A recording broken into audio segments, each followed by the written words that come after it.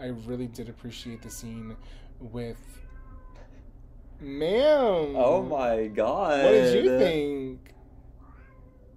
Lana is raving about Ethan Hawke's performance as the grabber. I love your face.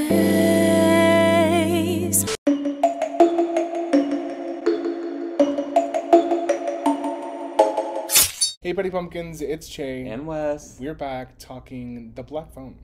We're just going to give our thoughts. We're going to give like what we liked about it, what we didn't like about it. We're not going to go too in-depth. We are going to give spoilers. The thing that I loved the most about this movie was just how thrilling it was. Literally from the very first second, you're in it. And it doesn't let up the entire time. Literally, I was hooked. I was scared. I felt chilled from the beginning. I really loved the relationship between Finney and Gwen. And I loved the like telepathic type communication that they had going on. Really, if Gwen has these powers, I really feel like Finney has powers too if he can talk to these dead people. That's what I'm saying. If he's able to communicate with the dead, then like obviously he has something going on too. So really, fuck their dad. Yeah. Their dad. Oh my god. Worst character in any horror movie I've ever seen. I hated him.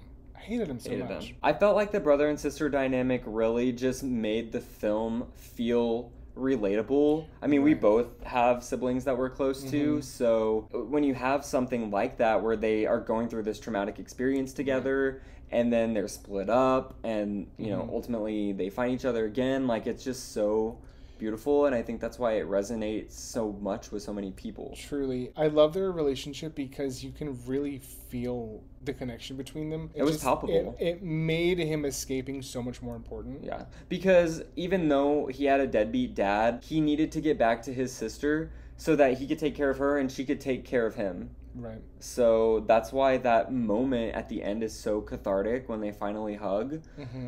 It was so good. And, you know, while we're on the topic, we might as well just talk about the performances of these two kids. I thought a lot of the acting from the majority of the kids was really good. It was grounded. It felt real. They felt like they all belonged in the same movie, like they were existing in the same universe. So I didn't really have any faults with the kids. It was mainly the adults that I had some acting issues with. I feel like I have to talk about Madeline McGraw. She was amazing. She was so good. She was good at comedy. She was good at drama. And I mean, of course, she's from the McGraw family. We have Violet McGraw. Yes. Auntie of Hill House, you know. A queen. When are they making a movie together?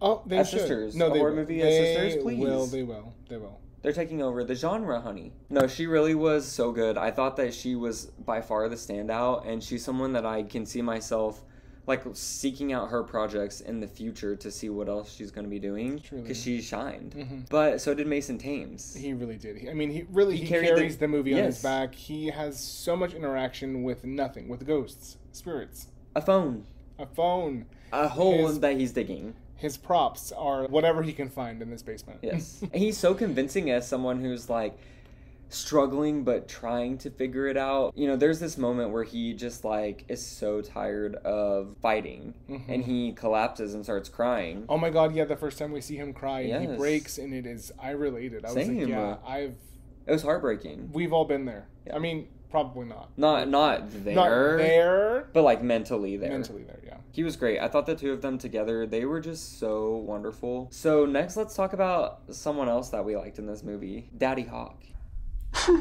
Ethan. Look, Ethan Hawke as the grabber. Bitch, he can grab me.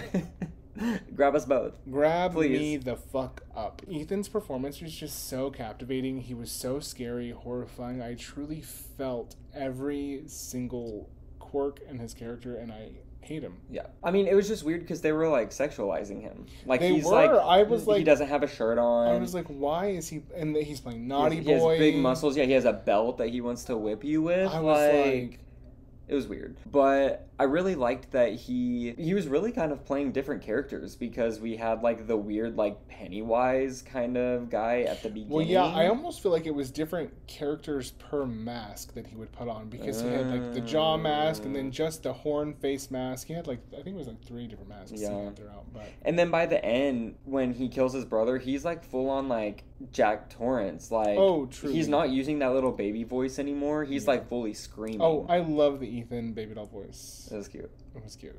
It was horrifying. Oh, I'm so scared of Ethan forever now. We got home and I literally looked at him and I said, "That's Maya Hawke's dad." Like, what does she think about this movie? What did she say to him after she watched this? I need to know. What does Uma think? Because, oh my god.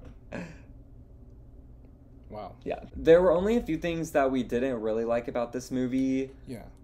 For me, the supernatural elements didn't always quite work. You know, there's these moments where he's on the phone talking to these dead kids, and then you'll see them, like, parallel to him somehow or something. And, like, sometimes it worked, but sometimes it didn't work, and it kind of distracted me. It didn't take me out of the moment, but I do wish that we didn't see them as much. Like, if they had maybe just been in the room, but not so visual, like if we hadn't been seeing close-ups of their face. Or, like, if they were just, like, in the corner far away and you, like, see them back there, but you're not, like, looking at them. Yeah, they just felt a little too in your face. Yeah. But I really did appreciate the scene with...